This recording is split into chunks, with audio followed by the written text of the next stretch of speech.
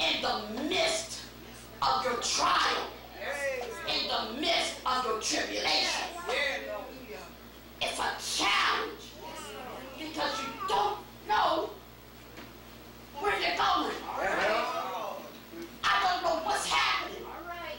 Why did this happen? Why did that happen? Well, what's going on over here? Well, why? Well, when? And how long? I don't mind waiting, but how long? Bless the Lord. A transitional position. It's a humbling position. It's an unknown position. Glory. It's a walk of faith position. It's a position of moving in the dark. You can't even see the floor. You can't see the walls. All you know is that I hit one. My Lord. A transition. Help us, Lord. But there's a faith walk in the midst of it. When we fall in and we hit the floor in our transitional position, God, I thank you. God, I praise you. God, I glorify you. Whatever state I find myself in, I learned to give you praise. I learned to give you glory. In a transitional position, sometimes we can believe God for everybody else. We pray for everybody else. We run around the church 7 times. We jump up and down 3 times. We speak words of encouragement to other people. And then all of a sudden, Sunday night comes and 12 o'clock hits. And we begin to cry about our own situation. And we turn around and say, God, where are you, Lord? Where are you, God? Why do I believe for everybody else, but I don't always believe for me? Why can I call out those things that be not as though they were already for somebody else?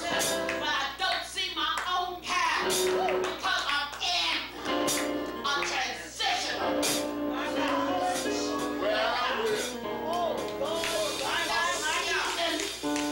Of transition. My God, my God, my God, my God.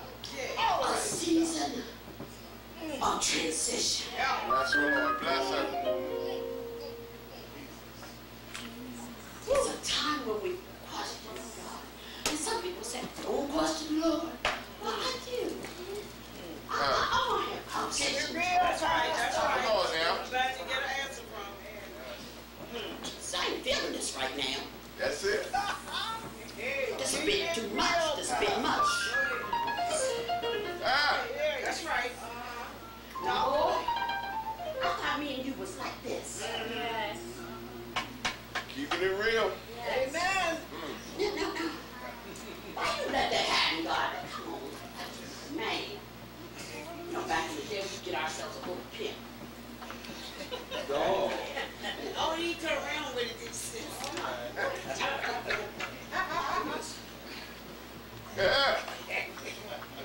Come on, preach it now. Preach it. I thought we had a divine connection here.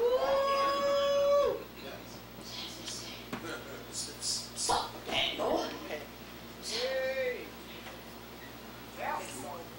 Ask a question. Have a conversation. Call prayer. Because you're in a transitional position. Because I'm trying to figure out, okay, God. So I want to understand why you don't want me to go this way. Help me understand why you want me here. Tell me why you let me put my mouth on that situation when I want to say something.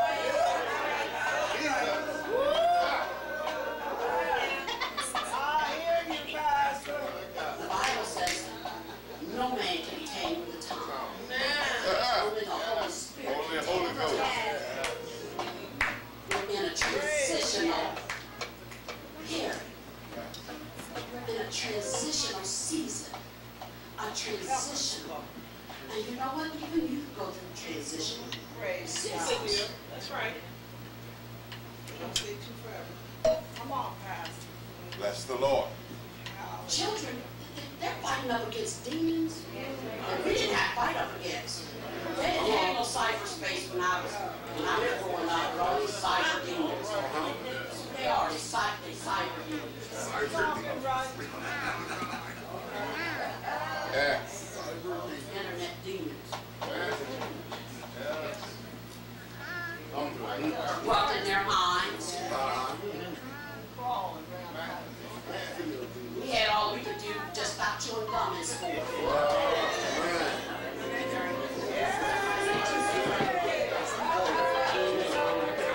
Smell that a mile away.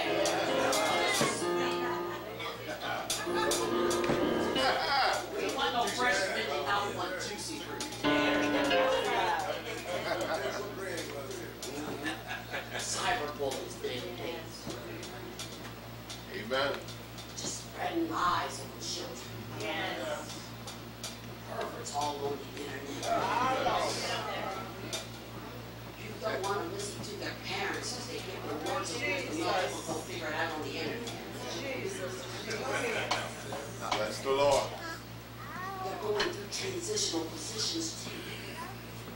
They're looking for a place of belonging, a place of wanting to be with a group. Lord Jesus. You and Jesus, get back up here to the news because I'm getting very wander.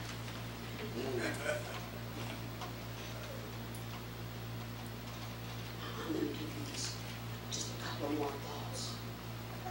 That a transitional position is a position of in-depth intimacy with God.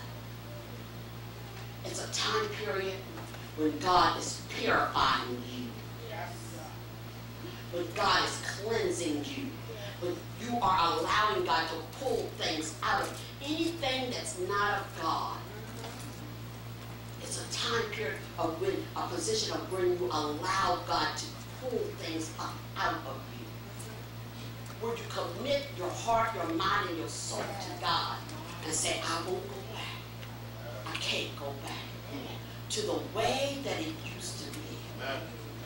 Since your presence came over me. We've got to learn to lose ourselves in God. Yes.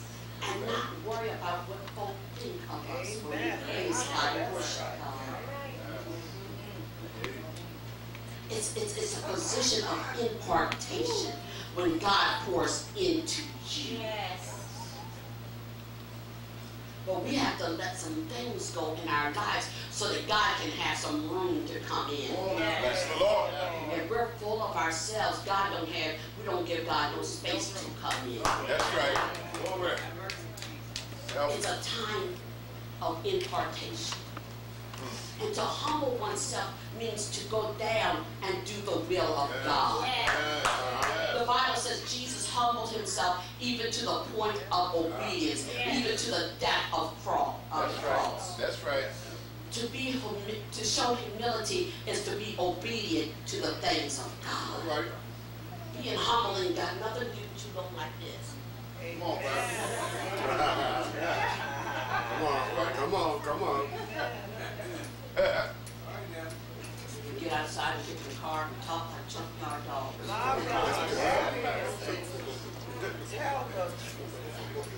Leave church before we go to church. We done bust our kids out.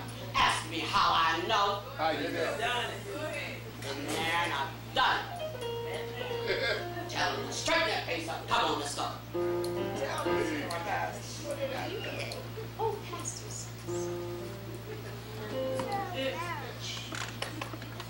I'll tell it on myself because I've been delivered. I don't mind saying so, amen. Thank God. David said it's good that I was afflicted. Yes. So that God could place me into a transitional position so that I can learn his way and his statutes. Strong stuff. He said it's good because then God can mold me and shape me and point me into the direction that he would have me to go in. He said, it is good.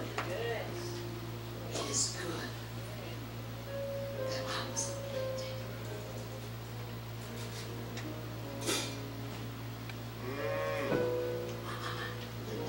Turn to Romans chapter 5 and then I'm finished. I'm just going to read this verse in Romans chapter 5. David said in Psalms 119:71, he said, it is good that I was afflicted. Turn to Romans chapter 5. We'll show you what affliction can do for you. It's good. It's good for us. Because we can learn his ways. Either you're going to go up or you're going to go down. You're going to go one way or the other. Amen. You're going to go in transition. You're going to go in transition. Here's what affliction does. He said it was good that I was afflicted, David said. And I'm going to start at verse number 3. Romans chapter 5, verse number 3. Here's what affliction will do for you. Starting at verse number 3. Romans 5, chapter 5, verse number 3. And not only so, but we glory in tribulation also. Here it is. Knowing that tribulation does what? Worketh patience. Y'all better know what you're asking for. Say, Lord, I need patience. You're asking for patience. You're asking for tribulation. David said, it's good that I was afflicted. And patience gives us experience. And experience gives us hope. And hope maketh not ashamed, because of the love of God is shed abroad in our hearts by who? The Holy Ghost, which is given unto us. The Holy Ghost is what keeps you when you're in a transitional position. You have to ask for the Holy Ghost. When you ask him for the Holy Ghost, tribulations will also come. Some is of our own decisions, some from the devil, and some is where God places it on us to get us to a higher, mature level in him. But it's good, David said. But we glory in tribulation also, knowing that tribulation worketh patience, and patience give us experience, and experience hope. Gives us hope. And hope maketh not ashamed, because of the love of God. And it's done through the Holy Ghost. I'm finished. Let us pray for the church. Praise the Lord.